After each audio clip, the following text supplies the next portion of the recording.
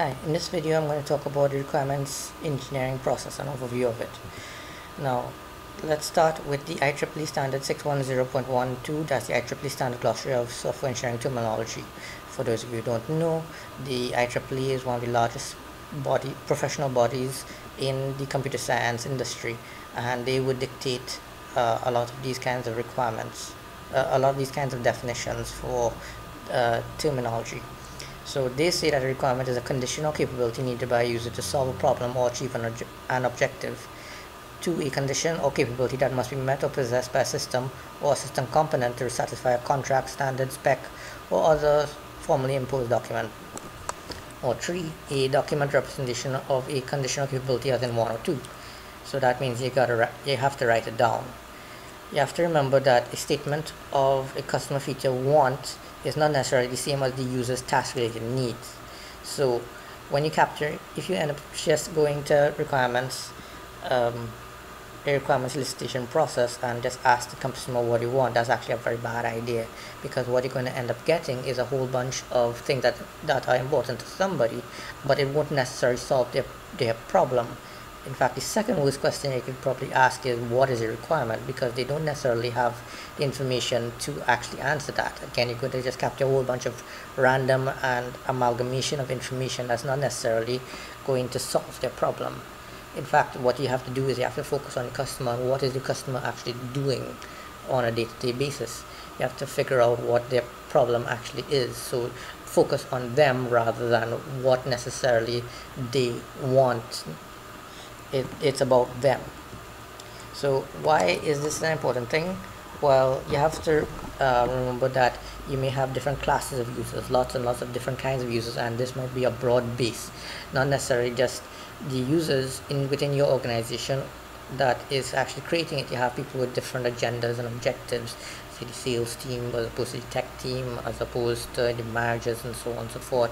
There are a lot of different stakeholders, including people from a legal background, domain experts, and that kind of thing.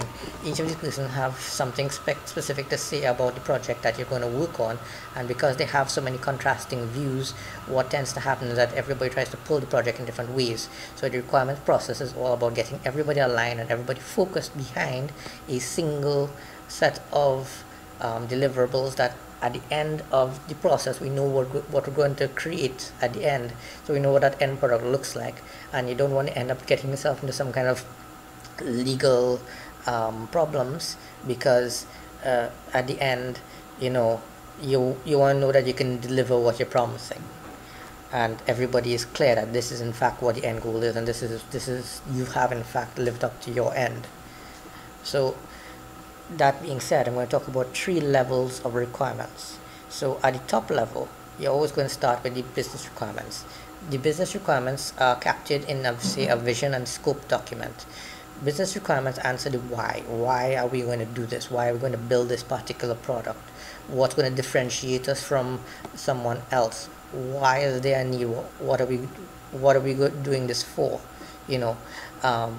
A lot of times the information that's captured in a vision and scope document isn't good enough to be able to say what to build, but it's actually going to inform you why we're actually going to do this, and it may help you differentiate yourself from someone else. Now, at the next level of requirements, you have the user requirements and you have domain requirements. User requirements are all about capturing the feature set and what are the types of things that the users need to be able to do. We have to capture their needs, and then we also have to capture what is called the domain requirements. That is about the application space. So let's say you're building a medical database.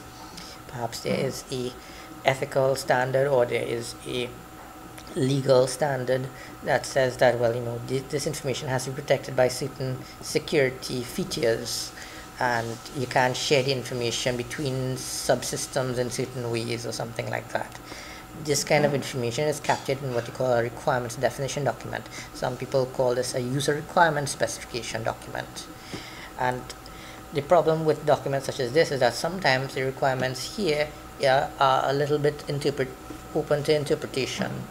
So what you need to do is drill them down even further And when you drill them down, usually differentiating factor between this and what you call functional requirements and non-functional requirements is that functional and non-functional requirements are actually testable.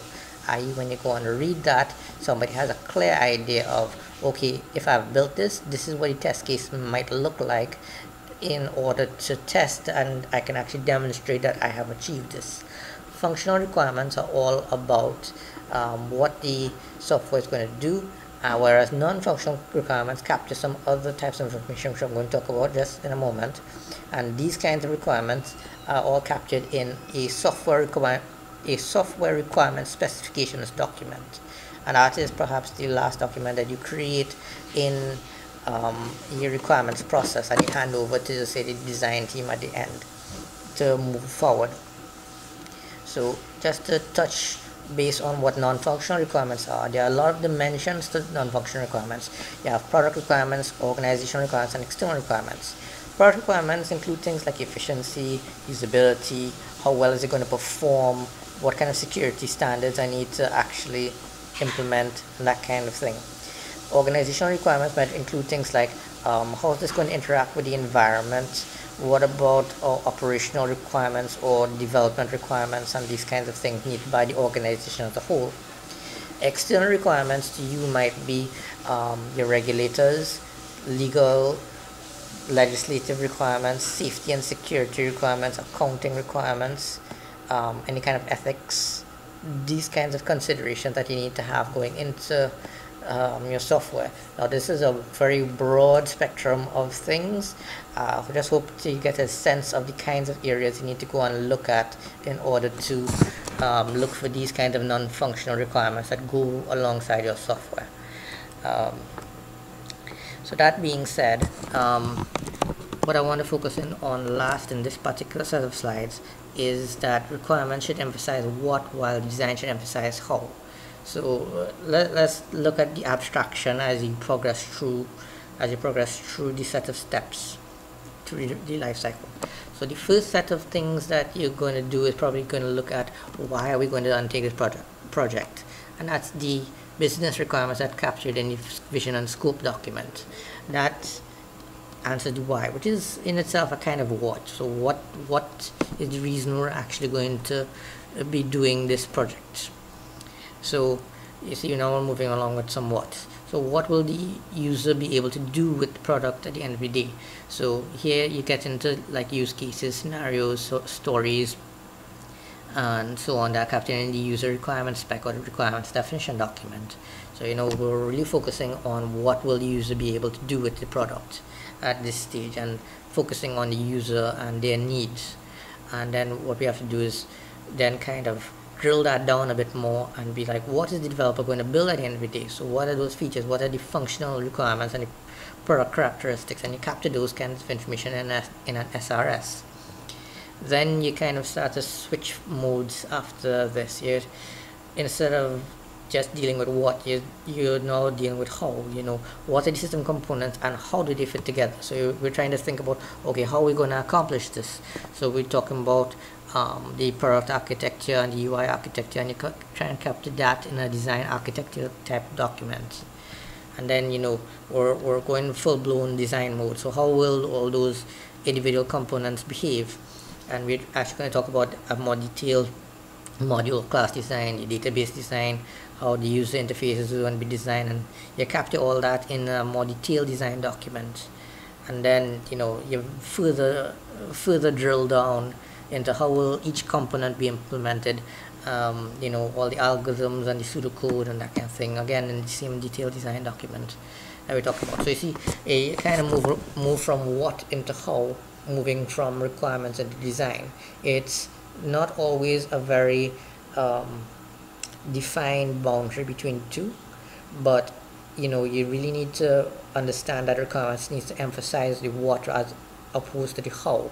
Don't get bogged down in thinking about the how during the requirements phase, because you don't want to end up painting yourself at the corner in you lock yourself into a specific way of doing the design, you lock yourself into certain design constraints and these kind of things.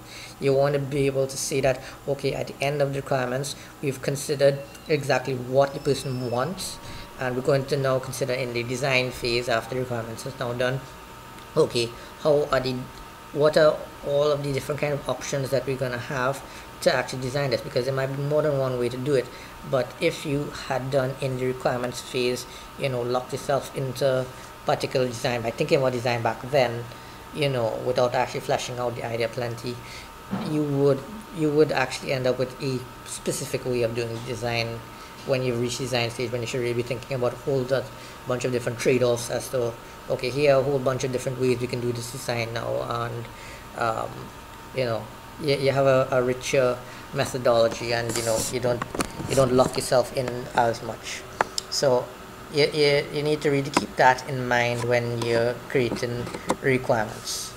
Okay, so that's really it for this particular video. I guess I'll see you in the next one, where I'll be talking more about the process that you go through in order to actually capture these requirements. Okay, take care, bye.